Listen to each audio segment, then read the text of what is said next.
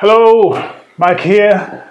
And Tony here. And welcome to the Think to Thrive channel. How you doing? Great to have you back. And we're here again, speaking, just sharing our thoughts and our insights on how you can really start thinking to thrive and start living a life that you know you desire and you know you deserve. So how have you been, Tone? I've been awesome, thank you very much, Mike. Yeah, all good, as usual.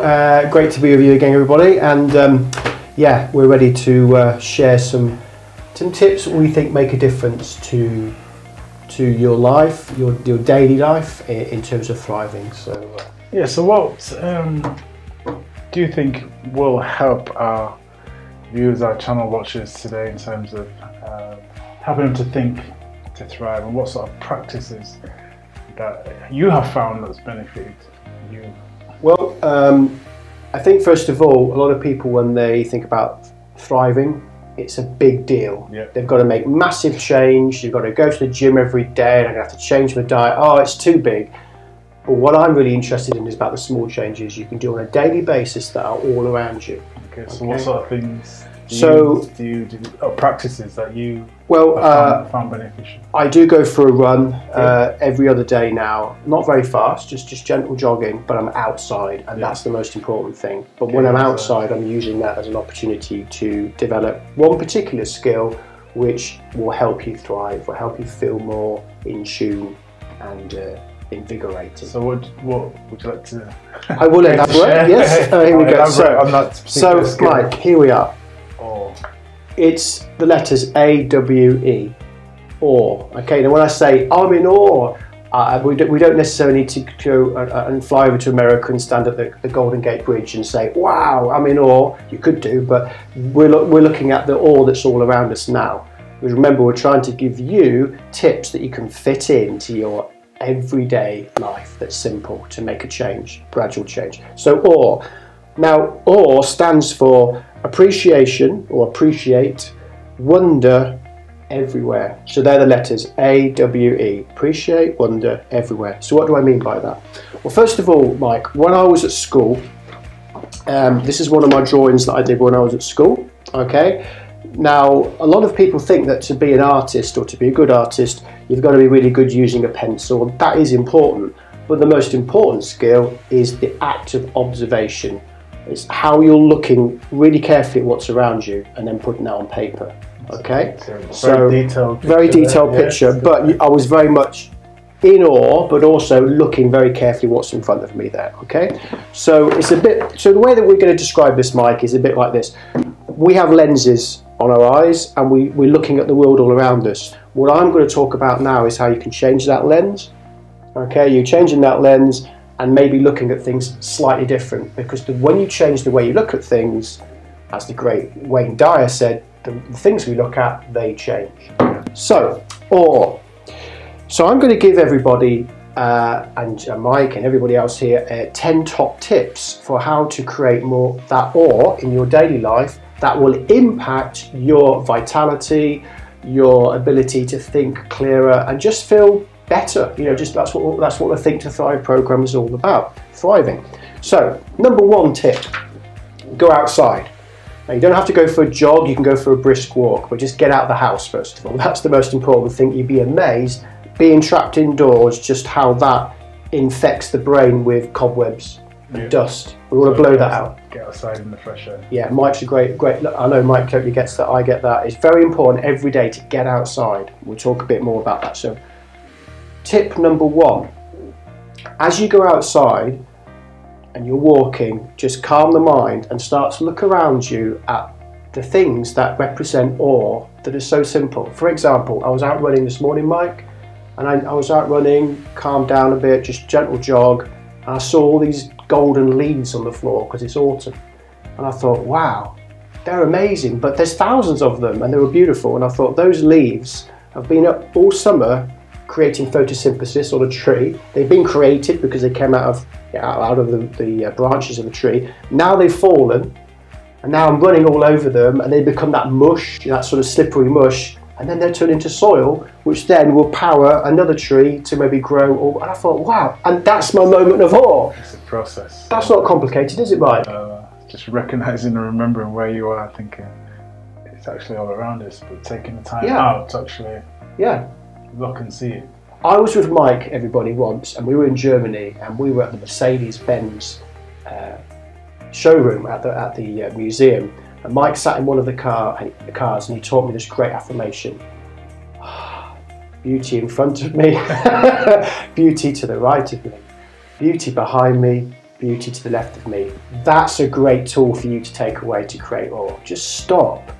It can be anything. So first of all, just stopping and looking at find something simple that you can find awe in. Now here's the benefits. Number one, you will refocus and take your mind off worry. Just for a few split seconds, you'll become more mindful and present. That in itself is worth, wow, that's huge. So you just become very present, you refocus. Two, you will change the chemical composition of your brain for those seconds. You will. You will, because you're just focusing on awe. Three, you will gain inspiration by being outdoors and finding awe, because when you find awe, you can't help but be inspired, and you might get an idea. In fact, I had an idea this morning when I was looking at those leads. Number four, clarity. You'll develop more clarity in your thinking and approach. Number five, you'll reflect. You'll find a little bit of time to reflect, but ultimately bring that reflection down to, I'm okay, I'm all right, I'm doing okay, all's good, I'm okay, and you'll be kinder on yourself. Number six, you'll have a greater desire to converse that experience with people that you meet afterwards. So when you go back to the office after walking around the park at work, or you go back to see your partner after you've been for a run, you have a greater desire to connect and converse. And they're so subtle, these changes, but they added up, they make a huge change. Number seven, you'll feel more alive and more in tune with what's around you rather than what's going on inside you that might be pulling you back. Number eight, you'll go home with increased purpose and focus. You'll go back and think, right, crack on with this now. That's how it works. Number nine, you'll have a greater desire to connect with people around you. You might share that experience, but you'll just feel more connected with other human beings around you. And number 10, which is probably the most important one, you will develop gratitude in that moment, and gratitude is a great secret to life. So they are my 10 top tips for finding everyday awe to help you thrive. So they've impacted, and that's something that you feel that you're doing more readily now that you've been out practicing awe. Mike, am I buzzing? Yeah, sorry. I'm buzzing, everybody. Right, buzzing. More than normal. Yeah. I'm buzzing. Yeah. But in fact, I have to be careful I don't electrocute myself by drinking water. But because it's important for people to see that it's not just lip service. These things will actually come to pass when they are out practicing awe, and they don't necessarily have to be out. Is that correct? They could be doing that. Oh, you could do it, but I do think there's an advantage when you step out. That's where that expression comes from. I stepped out. I stepped up to the game. I stepped up to the challenge.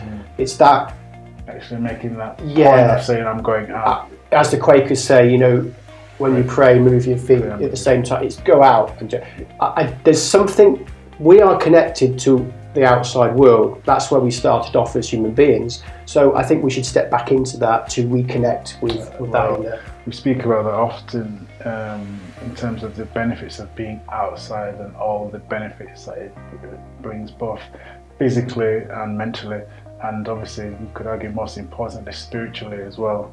So whoever and wherever you are, make a point of getting outside, because obviously you can practice that all inside, but obviously the benefits are 10 times when you're doing outside as well. Finally, Mike, to add on to these top tips, just to help people understand this, is that you have to make the decision first. You're going to create change in your day, right? But it doesn't need to be complicated, and that's the great secret to life. You decide, I want to feel better. I choose to change how I'm being, all right? And that's where it all starts. It doesn't matter whether you're looking at leaves or dogs. I mean, I was patting a dog last week, a lovely dog I met, a Labrapoodle. It was, but it gave me, I just thought, wow, So you can choose anything. that's not the case. It's that bit before that you say, right, okay, you know, and step out.